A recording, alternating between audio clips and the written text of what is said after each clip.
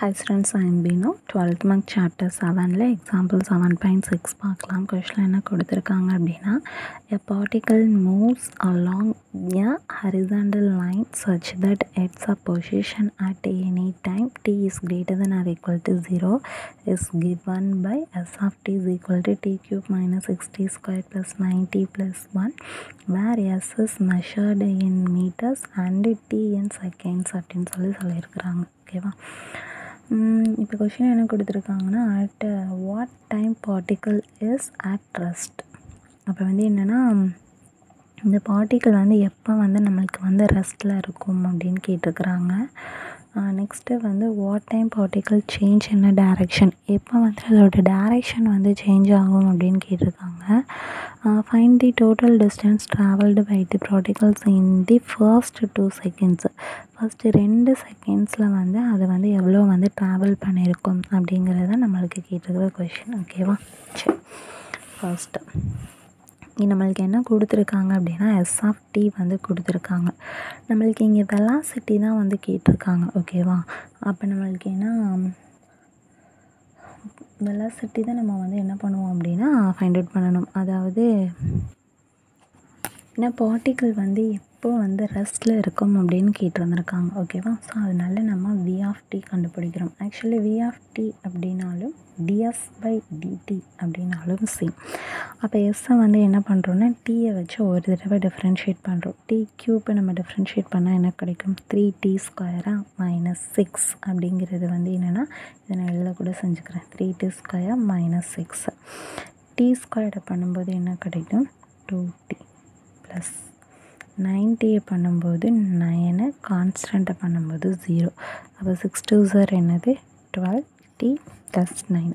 இப்போ இதுக்கப்புறம் என்ன பண்ணுறோம்? ஆக்ஸலரேஷன் ஃபைண்ட் அவுட் பண்ணணும். ஆக்சுவலி ஆக்ஸலரேஷன் அப்படிங்கிறது என்னது D squared S by DD square அப்படின்னு சொல்லலாம், டிவி பை டிடி அப்படின்னு சொல்லலாம். ஓகேவா?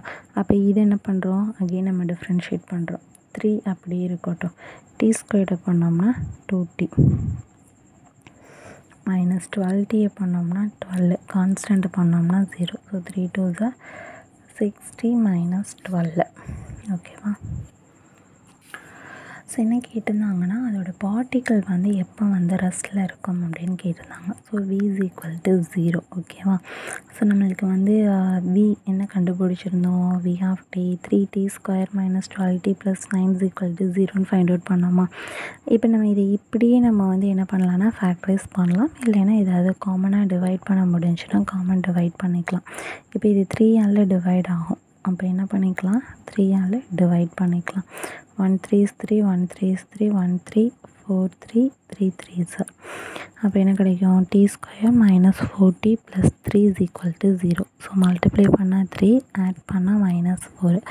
அப்போ என்ன பண்ணிக்கிறோம்? மல்டிப்ளை பண்ணால் 3, ஆட் பண்ணால் minus 4னா 3 1s 3, minus 3 minus 1 minus 4. அப்போ என்ன பண்ணிக்கலாம்?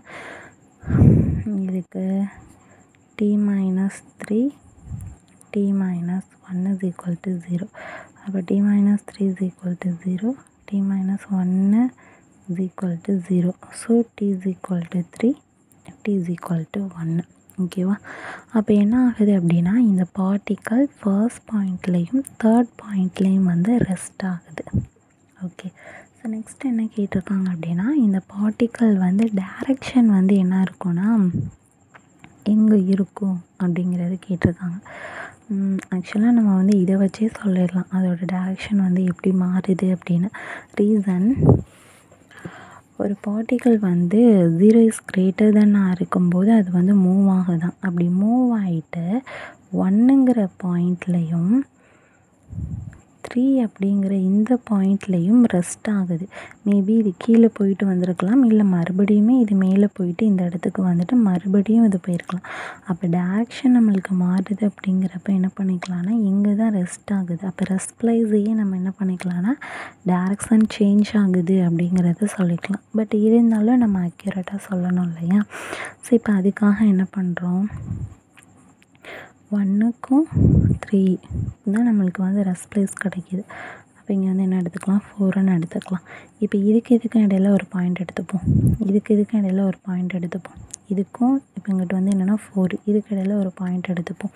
இதில் நம்மளுக்கு சைன் எங்கே மாறுது அப்படின்னு பார்க்கலாம். இப்போ 0 to 1க்கு இடையில் 0.5 எடுத்துக்கிறேன். எடுத்துட்டு இங்கே கொண்டு போய் சப்ஸ்டியூட் பண்ணணும். இந்த டீயில் கொண்டு போய் சப்ஸ்டியூட் பண்ணோன்னா என்ன கிடைக்கும்? 0.5 - 3 0.5 - 1 இதுலேருந்து இது சப்ராக்ட் பண்ண என்ன கிடைக்கும்? -2.5 வருமா? இங்கேயும் -0.5ன்னு கிடைக்குமா? ஸோ மைனஸ் இன்ட்டு மைனஸ் வந்து ப்ளஸ்ஸு.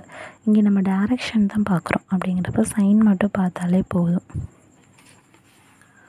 அடுத்து நெக்ஸ்ட்டு 1க்கும் 3க்கும் இடையில் என்ன எடுத்துக்கலாம்? 2 எடுத்துக்கலாம். அப்போ 2 சப்ஸ்டியூட் பண்ணும்போது என்ன கிடைக்கும்? -1 இதுக்கு +1 ப்ளஸ் இன்ட்டு மைனஸ் மைனஸ். அப்போ இங்கே வந்து என்ன கிடைக்கிது? நெகட்டிவ். நெக்ஸ்ட்டு இப்போ 3க்கும் 5 அப்படின்னு வச்சுப்போம். ஓகேவா? இது வந்து 5 அப்படின்னு வச்சுக்குவோம். 3க்கும் 5க்கும் இடையில் என்ன எடுத்துக்கலாம்? 4. அப்போ 4ன்னு சப்ஸ்டியூட் பண்ணோம்னா 1 × n வந்து ப்ளஸ்ஸு. அப்போ இது ரெண்டும் பாசிட்டிவாக இருக்குது, இது நெகட்டிவாக இருக்குது. அப்போ இந்த இடத்துல நம்மளுக்கு என்ன இருக்கும்னா டைரக்ஷன் வந்து சேஞ்ச் ஆகிருக்கும். So velocity changes at t = 1 and t = 3. வெலாசிட்டியும் இங்கே தான் சேஞ்ச் ஆகுது, டைரக்ஷனும் இங்கே தான் சேஞ்ச் ஆகுது. நெக்ஸ்ட் என்ன கேட்டிருந்தாங்க அப்படின்னா ஃபர்ஸ்ட்டு 2 இதுக்கு வந்து டிஸ்டன்ஸ் கேட்டிருந்தாங்க. அதாவது 0 to 1க்கும் 1 to 2க்கும் நம்மளுக்கு டைரக்ஷன் அதாவது டிஸ்டன்ஸ் அப்படின்னு சொன்னாலே என்ன பண்ணுவோம்? சப்ராக்ட் பண்ணுவோம், பேக் டு ஃப்ரண்ட் அப்படின்னு சொல்லிட்டு. அப்போ என்ன பண்ணிக்கலாம்? நம்மளுக்கு இப்படி தானே இருந்துச்சு 0 1 2. அப்போ இதுலேருந்து இதை சப்ராக்ட் பண்ணிக்கலாம். நெக்ஸ்ட்டு இதுலேருந்து இதை சப்ராக்ட் பண்ணி இது ரெண்டையும் ஆட் பண்ணோன்னா நம்மளுக்கு என்ன கிடச்சிரும் அப்படின்னா வேல்யூ கிடச்சிரும். அப்போ S(1 - S(0) + S(2 - S(1). So இப்போ நம்மளுக்கு இதுக்கு என்னெல்லாம் தேவை? S(1) தேவை, S(0) தேவை, S(2) தேவை. ஸோ இப்போ அதை கண்டுபிடிக்கலாம். S(1). இப்போ S(1)னா அவங்க கொடுத்துருக்கிறதுல கொண்டு போய் சப்ஸ்டியூட் பண்ணுவோம். அவங்க S(t) நம்மளுக்கு கொடுத்துருந்தாங்க இல்லையா? S(t) t³ - 6t² + 9t - 1. இப்போ இதில் கொண்டு போய் சப்ஸ்டியூட் பண்ணோன்னா ஃபர்ஸ்ட் tக்கு பதிலாக 1. So 1³ 1 - 6 × 1 1 + 9 × 1 1 - plus. ஸோ +1. ஸோ இப்போ இது சிம்பிளிஃபை பண்ணோன்னா என்ன கிடைக்கும்? 9 10 12 10 11 11ல் 6 போயிடுச்சுன்னா 5. Next S(0). அப்போ என்ன பண்ணிக்கலாம்? 0னா 0 0னா 0 0னா 0 1. அப்போ S(0) வந்து 1. ஸோ S(1)லேருந்து S(0)வை சப்ராக்ட் பண்ணணும். ஸோ 5 - 1 வந்து என்னென்னா 4. ஓகேவா? Next S2. S2 வேணும்னா இங்கே 2 சப்ஸ்டியூட் பண்ணோம்னா 2³ 2 2s are 4 4 2s are 8 2 square 4. அப்போ 6 4s are 24 9 2s are 18 + 1. இங்கே பார்த்தீங்கன்னா 18 26 27 27ல் 24 போச்சுன்னா 3. அப்போ S(2 - S(1) S(2 - S(1) நம்மளுக்கு என்ன கிடைக்கும்? இந்த மாதிரி கூட செய்வோமே. S(2 - S(1). S(2) என்ன இருக்குது? 3. S(1) என்ன இருக்குது? 4. சப்ராக்ட் பண்ணால் -1. அப்போ மாடுலஸில் இருக்கும்போது என்ன கிடச்சிருச்சு? +1. அப்போ இது நம்மளுக்கு +1ன்னு கிடச்சிருக்குது. சரி, S(1) வந்து 5. அப்போ இங்கே என்ன வரும்? -2. அப்போ இது என்ன வரும்? +2. இந்த டேர்மும் இந்த டேர்மையும் இப்போ ஆட் பண்ண போகிறோம். ஸோ ஆட் பண்ணோன்னா என்ன வரும்? S(1 + S(2) அப்படின்னா என்ன இருக்குது?